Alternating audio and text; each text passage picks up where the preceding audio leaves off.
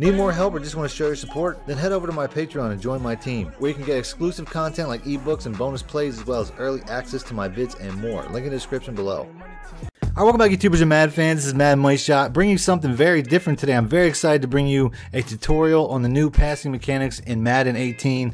I can't say I've seen a lot of really good comprehensive breakdowns of this, but it's a very intricate system, and if you can master this, you will have a breeze in this game. I mean, this system right here is probably the most innovative they've been with passing since the Vision Cone. Now, the Vision Cone was pretty much hated and got discarded, I think, after like a season. So I don't know if this is going to be the same way, but I think that they really want to implement this, and I really want this to be the future of the game. That's why you're seeing such better pass protection and such better blocking and such less defensive pressure, because I think they really want people to do this or use this. But it's really difficult to get going and to figure out. But I think you got to put the time in. I think even top players, and when you watch the tournament in a little while, I think even top players won't be able to use this on every play, but it has the ability to do that. So let's go ahead and let's get into it. I'd like to do one of these on the new running moves and the new running mechanics and stuff too. So if you guys want to see that, make sure you hit the like button, and I'll do that next.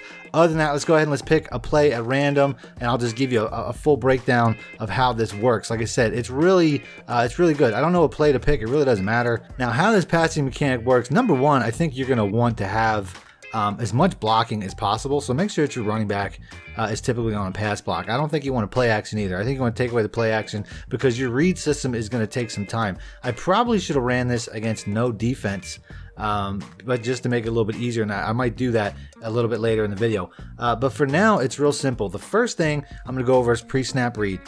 Pre-snap, if you hold the RT button, you basically now have the ability to set primary receiver. If you look down in the bottom right corner there, it says set primary receiver. The primary receiver is the guy that's always in red, and it's been in the game for a long time in the diagrams and in the play art, but now it's you can change it, which is the first time you can ever do that. How you do that is you just hold the RT, hit any one of the icons you want, and you can see how it's changing. So basically, that's where your ball placement is going to start when it comes to the target passing system. If I do Aguilar here, let's say, which is not a great route to do because you don't have a lot of time before he gets to the sideline.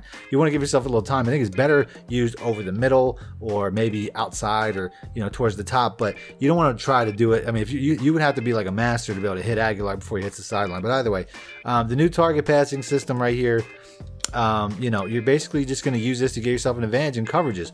So basically, I'm picking my target receiver.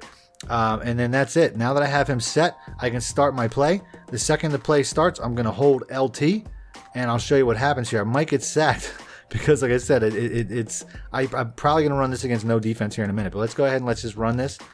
I'm holding LT right out the gate, and you see you have your two passing icons. You see how they got heat on me right away. So now I'm running it with no defense. So let's basically take a look at how it looks after you snap the ball, because that's the most important. I'm going to send Jeffrey here on a streak, by the way. I think I put him on a fade, but it really doesn't matter. I'm just going to put him out there. Now, basically, when you snap the ball, I'll show you what it looks like. Holding LT immediately, you see you have your two passing icons. This here, the blue one in the middle, that's where the ball is going to go. Okay, the other one, you're really just directing the receiver. Now, the right stick is the one that's directing the receiver, and this is kind of herky-jerky. You can't just like freehand it. It sticks. You know what I mean? It's like, it's not like this one's loose. You can put this nice and easy where you want it to go. But this one here, because you're changing directions, it's really just like a rough change. You have to go up or to the left hard or to the right hard or like back here. You know what I'm saying? You can see how herky-jerky that is. You're not going to be able to like mirror that. But the idea is you're really just setting the direction. That's almost like a playmaker option, which has been in the game for a couple years now, which people use. But like, you really want to just time this out, and then to throw it, you got to hit the icon to the receiver. So I hit the icon, the X icon, obviously, because that's the X receiver. Now, like I said, pre-snap, you really get to choose, where you want to go with it, but you can also change it after you snap the ball. So I'm gonna hit LT again, and now if I'm holding LT, obviously I'm not paying too much attention to moving these guys around, but you can immediately switch the receiver just by hitting the icon. Like right there, say I want to hit A, switches to him. Say I want to hit B, he's wide open, switches to him. Say I want to hit X, say I want to hit RB again. You see how I'm constantly switching these receivers. You have full control over your passing, which I've never seen in the game. I mean, that's just amazing in my opinion. Like I said, if you can master this, you're really going to be, you're just going to be the man in this game. And like I said, it's not going to be easy. I don't think a lot of people are really going to be able to master it. I don't think people are going to put the time in because you don't need to. you can run this game the same way that you always have. And I think a lot of people are going to take the easy way out because a lot of people don't learn the new functions. But like I said, you can be an absolute G in this game if you just learn this. So like I said, you can switch receivers, like right there. The wide receiver is really good. If I just hit him, if I just hit the wide receiver and I just throw it right away, it's probably the easiest way. It does it for you. It directs it for you. You don't have to do too much. So let's say that, you know, I drop back and my Y route's my guy, but I like the B route. I can just go straight double tap B and it'll just go right to him. So if you don't think that you're stuck with one receiver, it's not the way that it is. A lot of people think that because you're kind of, you know, they think you might be stuck with the red route with the primary receiver, but you're not. So if you're holding your LT, you can just hit double B and it'll go right to, well, actually I think that was X, I'm not really sure, but you can just go double to whatever receiver and it's going to take off of that primary receiver. It'll change to the next primary receiver and then it'll throw the ball right to it. So I think that's really good. Now as far as you know, the actual target mechanics itself, like I said, it's a little bit rough to get used to. So here I got the X route.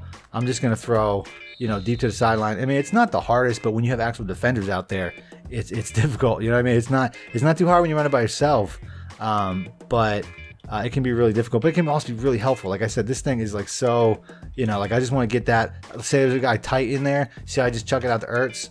You know what I'm saying? Like that's how you want to use that. If you have like tight coverage, the target passing mechanic is just so epic.